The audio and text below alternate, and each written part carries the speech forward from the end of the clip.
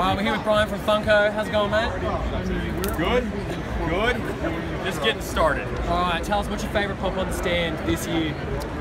Indiana Jones, 11 years in the making, trying to get that license.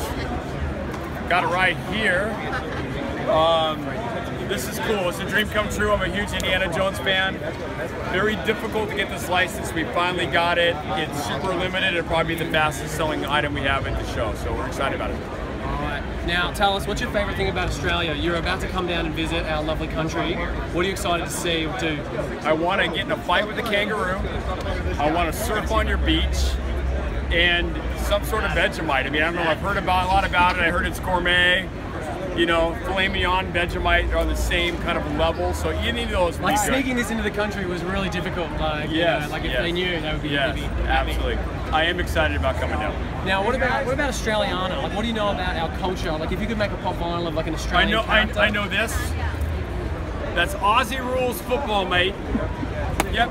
I have a guy from Funko that sounds so much like an Australian. Can I bring him on camera for just a second? Is that him running away right now? Damn it.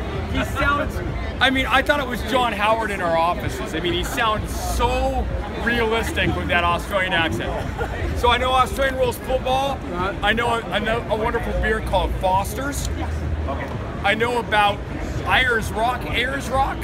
We call it all the Rornado. Yeah, and I know that Midnight Oil was one of my favorite bands in college. So would you try and make like would you try and do like a pop vinyl maybe of No, but I'm willing to date Kylie Minogue if you can hook me up. I gotta get it with my wife approved, but if you can hook me up with Kylie, I'm all good on that as well. Alright, so if you can make a pop vinyl of an Australian character that hasn't been done yet, what would you do?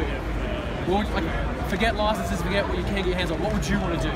Well, if I dated the opposite sex, maybe a shirtless Hugh Jackman, but since I like women, I'm going to stick with Kylie Minogue. I'm a big fan of Kylie Minogue. Yeah. What era? Is there a particular era of Kylie? Oh, Kylie Minogue, mid-90s, baby. It's all good. It's all good.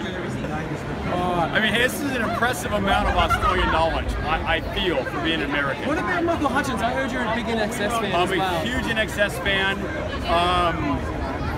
Yes, I'm a huge NXS fan. I've been a huge NXS fan since college.